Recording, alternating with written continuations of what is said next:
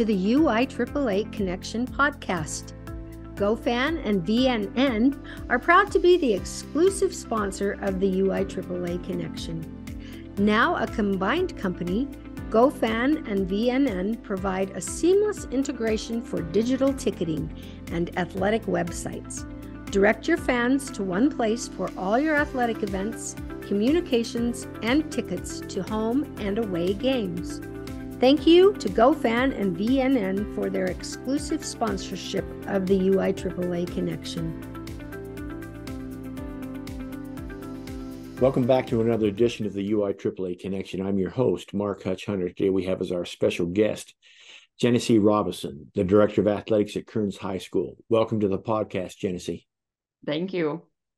Let's have you begin by sharing with our audience where you grew up, where you went to school, where you went to university, your first job, that type of thing. So I grew up in Utah County. I lived in Cedar Hills. I went to Lone Peak High School. After I graduated, I spent a year at Snow College, where I met my husband, and then transferred down to Southern Utah University, where I got my degree in physical education and health education. And then applied for jobs, ended up getting hired up at Kearns Junior High as a PE teacher and a basketball coach. So did you play basketball at Lone Peak? I did not. Oh, okay. I never played any organized basketball. It kind of was like, hey, we're hiring you, and this job comes with it. I was like, okay, let's go. It reminds me of when I first got my first job at Jordan. Of course, it was years ago, like 1979. They said, okay, yeah, you'll teach math, you coach. Oh, by the way, you're doing track. And I said, well, okay, I guess that's what we'll do. Yeah. Talk for a minute about your in Cedar Hills. So how close are you to the golf course, number one?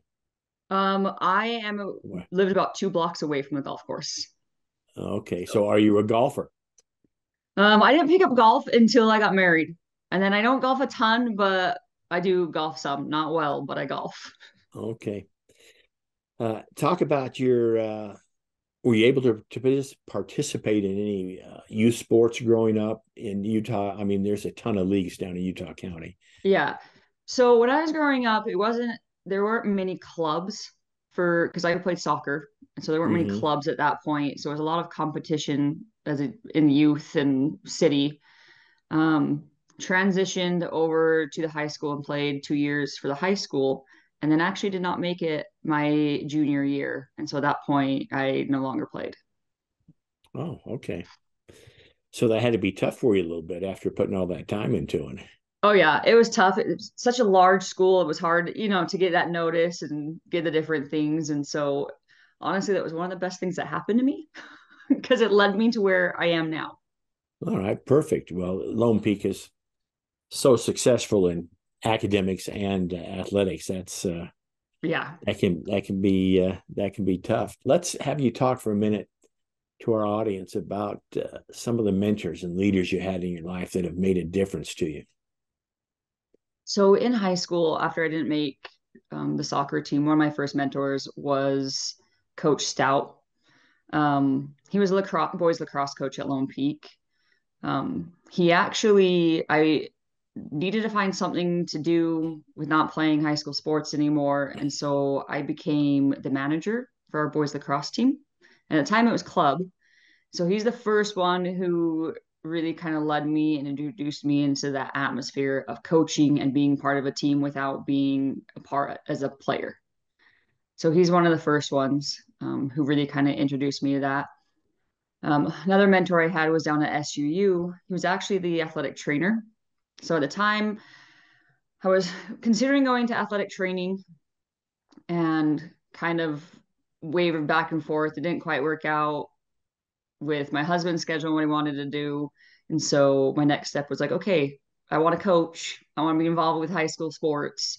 And so teaching kind of fit that next thing. But his name was Ben Davis. So he was the athletic trainer down at SUU who kind of mentored me and pushed me and was like, you should be an athletic trainer, but you're going to be a great coach. And then once I moved up here, honestly, one of my really good mentors is Emily Williams at Kearns High School. She used to be one of the athletic directors, amazing track coach, amazing athlete. Like she's absolutely fantastic. So she's someone I've been able to go to and say, okay, how do I handle this? What I do here? And she's just been a really good mentor and support for me. That's excellent. Let me ask you a question. I know you're at Kearns. I'm interested to know what the high school's relationship with the Olympic Oval, which is basically right across the street. Are you able to do maybe some things that other high schools can't do, because maybe get some ice time during the day when it's not as busy? I'm just wondering if that's true. So we do have a relationship with the Olympic Oval. Our lifetime activities PE class actually spends most of the semester over at the Olympic Oval learning how to ice skate, learning ice hockey, various different things, curling. And so it's a cool experience for our students to be able to get that a lot of other kids are not getting. Oh, so I'm fascinated about A, curling, and B, ice hockey, because those would be two things that I don't think you would ever see in a high school curriculum. No, not at all. There's something most of them kids never would ever get to do without that access to the Olympic Oval across the street. That's fascinating. Well, let me ask you a little bit of a personal question here. Jennasee, what's your biggest failure or disappointment in life, and what did you learn from it? There's a lot of like small failures for certain daily. Probably my biggest disappointment was when I didn't make the high school team, because that was such a big deal as a teenager, and my whole life revolved around it, and that's what I Sure. wanted to do. But it changed the trajectory of my life. At the time, I wanted to be an engineer. And with the loss of that, trying to find something to do, I was led to, being a manager for my high school lacrosse team, getting involved with sports that way. And at that point, that's when I discovered I really love being on a sideline. I really love being with athletes, working with athletes, particularly working with teenagers. As I graduated high school, I was always hanging out with my little sister and her teenage friends, and my little brother and his, teenage friends, because that's just the atmosphere I love, hanging out and being associated with teenagers. And it was at that point that I was decided engineering wasn't for me, and I actually wanted to go into something more athletic driven. And that's what led me to becoming a PE teacher and then a coach. That's fascinating. So explain to our audience and to me how it is. So you went the PE route. You're a graduate of SUU, the coaching factory, which I've had many guests from on the show that are from SUU. And all of a sudden you get this chance to become an AD. So how does that happen? So interestingly enough, I've had a lot of different opportunities at Kearns High. I don't teach PE for the most part anymore. I actually now teach math. So admin just gives us a lot of opportunities to develop, try different things, go different routes because as things come open. And I'm one of our more senior coaches and very organized, very driven, can be kind of intense. And admin came to me and said, hey, our AD is actually Emily Williams at the time, and she switched over to student government. And so, would you be interested in being athletic director? And I jumped at that because I just want to be involved with our athletes and make Kearns a better experience and a great experience for our athletes. And how long ago was that? That was last year. That was my first year. Okay, so you got to miss the baptism by COVID, so to speak. That Yes. would have been a mess, I guess, for a first year person. So let me ask you, just in the 1 year, the year and a half that you've been doing this, has the job changed? Is it mostly the same? Is it what you thought it would be? Is it more than you thought? Give me your thoughts I regarding think it's that. more than I thought it would be. There's just so many different rules you have to know, so many different sports, communicating with the different coaches, trying to make sure, they have everything completed, everything they do. And then it's also that component of I want the best experience for my students and my athletes, that I find more things to do and say, hey, well, what if we do this? Wouldn't this be a cool experience? Wouldn't you? So it becomes a more than I thought it would be, just because I involve myself with so many things and wanting to try different things with our athletes. Speak to our audience about being a successful woman AD.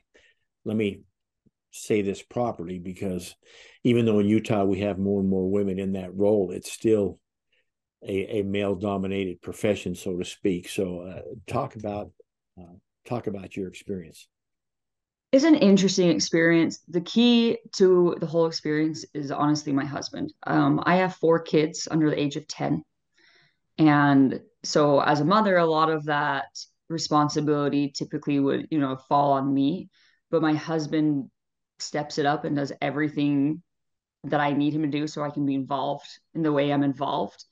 And without that, I don't think I'd be able to dedicate the amount of time that I'd be able to.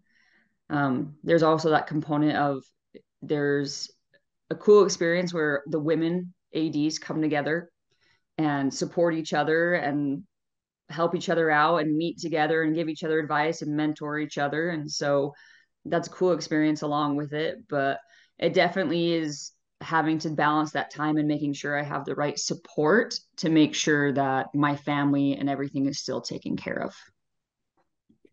Excellent. Talk about how you became involved in the UIAAA as a new AD. Was it Emily? Was it other people in your region? How did you hear about it? I actually, as soon as I became an AD, was looking at things and found that it was available. I knew that Pam Olson, who is Mm-hmm. in our region at Hunter, Right. is heavily involved with UIAAA and ADEC and various things. And so I kind of looked deeper into it and I wanted to receive that training that comes with it rather than be like, oh yeah, I'm an AD, here we go. And I just felt like that mentoring and those classes could give me more depth to make sure I was prepared to do my job.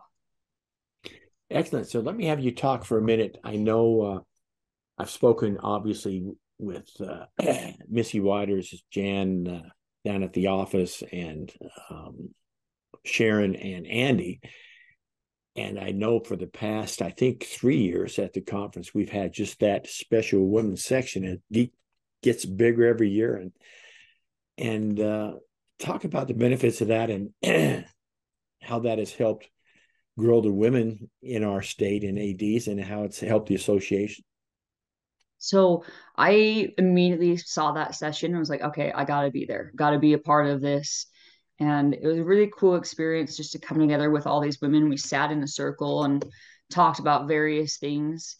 And just to know that there were other women who understood the experience of being a woman AD and the various challenges we face, with our home life or with coaches and various things kind of as a woman was it's really just a cool like atmosphere. And with that, I immediately was able to go to one and say, hey, I would love a mentor, someone I know I have their, phone number, someone I know I can reach out to that can relate to me and help me, guide me through the different challenges I may face. And so it was a really cool experience with that. That's excellent. Let me ask you, and I should have followed up with this question earlier. Let me ask about your 4 kids: boys, girls, twins, not twins, ages. So I I mean, have a 10-year-old boy. He's my oldest. And then I have a 7-year-old girl. And then I have 4-year-old identical twin boys. that is awesome. And the reason I say that is because I have twins. I have fraternal twins. My daughter, who is a twin, has twins. I have a brother who has twins, and I have 2 sisters who have twins. So when I asked you that, I actually had no idea that you actually had twins. But Yeah, it's a handful. that's. And let me ask: is your 11, or excuse me, is your 10-year-old boy turned into a teenager yet, or is Oh, he? he's getting there. Mom knows absolutely nothing. He's getting there. He's like that preteen. I'm like, oh, good heavens. Yeah, he's getting there. And is he involved in sports? Your 7-year-old involved in sports at all? Yes, he actually golfs. He wasn't, Oh, didn't find the team sports as much as an interest, but he enjoys golf. and so how do you talked about your husband helping you out? So how do you find being a busy AD, and then you've got your husband helping you out, but then you've got a young boy that golfs, and then you've got everything going on at Kearns. I mean, how do you fit that all together? That's incredible. So it helps. My husband's a nurse. And so, especially during the different seasons, he schedules his schedule around my schedule so that he then can be home for our kids. So if I have to be at a basketball game, that's a night or a day he doesn't work, so that he's home with the kids, running them around. There's times where I'm at the school and I'm like, okay, just a second, I've got to go, grab my daughter, and then I'll be back and various things. So it's finding that balance, and definitely a calendar of, okay, who's getting who's getting this person where. And so it's really nice to have that flexibility in his schedule to adapt around me. That is great. Share with our audience. I assume that last year then was your first UIAAA conference, or have you been to two? Nope, that was my first one. Okay, so I want you to talk to those that out there that maybe haven't been, or those that have been. Give your impression and what it was like going to your first conference. Was it all that you expected? Was it just too much, too little? I mean, talk about that, because I'm always interested as one who was in charge then, who is no longer in charge, at getting the new people involved. So go ahead and take that over. So it was really cool to attend the classes in person, because you could have those conversations rather than online where, you're just kind of sitting there, you're not a part of the conversation. So that was really nice to have that piece of it where I sat through a couple classes, was able to ask my questions, get clarification on some of the things, because the legal classes can be a lot. You're like, oh my gosh, you feel like you're doing everything wrong. And you're like, oh my, what are we doing here? And so it was just kind of a nice comfort, like, okay, you're okay. This is how handle this. And then it was really cool to just meet the different ADs and connect with them, and the different experiences that everyone has at various different schools with different demographic of students, and have those conversations with them. Um, I loved having the different vendors in and being able to, talk to someone one-on-one and say, hey, how does this work? You claim this, how does that, how can you make that claim? And just then be able to go back to my coaches and say, hey, I know how this works. I've had a conversation with them. This is definitely something you should be interested in looking into. And then just the networking and talking to the school, state school board, hearing their component of the whole thing, and then Utah High School Activity Association and their whole component of the different thing. And it was just a really cool experience, and something I want to make sure I repeat every year. Excellent. What's one common myth about being an athletic director that you'd like to debunk to the general public? I think it's that we make the rules. There, even from coaches, it's a lot of like, well, why are you making us do this? And it's, I'm not making you do this. This is the state rules. I'm just making sure we protect ourselves and keep within those rules, so that we don't run into something down the road where it's like, oh crap, we did not do what we were supposed to do here. So we're just there to support our coaches and, help enforce the rules to make sure our programs are successful and don't run into issues. Excellent. What's the favorite part of your job, Jennasee? The athletes. I love interacting with the different athletes from various sports. When you're coaching, you get that interaction, but you only get that interaction with the sport you're coaching. So as AD, I'm interacting with our football team, our cheer squad, our drill team, our wrestlers, various, athletes with different backgrounds and different experiences with athletics. And I just love that interaction with these teenagers and these athletes. Very well said. Thanks for sharing that. Let me ask you, as we finish up here, and I realize that you're a new AD yourself, but if you had two pieces of advice for a brand new athletic director, you being one yourself, and they had to follow Jennasee's advice in order to become a success, what would your two pieces of advice be? One would definitely find somebody who they can go to with their questions, a mentor, someone as they are navigating through all of it, because it's a lot up front. Just somebody who they know knows the ropes. Definitely is helpful to have someone to go with your questions to get answers. And so that's the number one thing I would tell them. Then the number two thing was just have fun, enjoy it, try different things for your athletes, see what happens. If it doesn't work, you move on to the next thing, and, kind of think outside of that box of things that other people may not be doing, but may work well with your demographic of athletes. Very good. We'll finish with this then. Jennasee, what question should I have asked you that I failed to ask you? I don't think there's any. Not that I can think of anyway. I don't know. Maybe, how my season went. I'm actually a girls soccer coach. All right. And Well, then let's talk about that. Let's talk about your current season.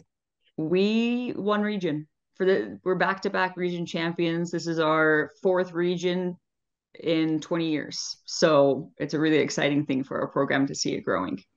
That's a big deal, back to back. So that has to have, obviously, for the kids, that's a big deal. But talk about the effect that it has on those kids outside of soccer, in school, and the school pride and that type of thing.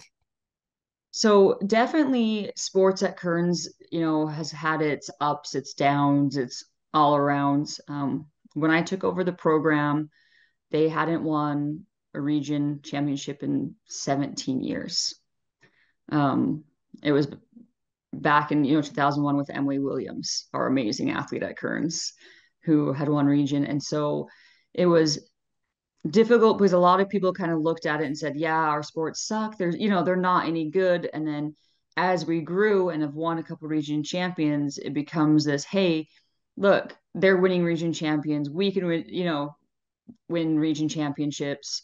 Finding that success, having these athletes have that effect in the classroom as they find success on the field and helping them find success in the classroom, and the influence they have on their friends outside of the sport and helping them find that drive to be successful themselves.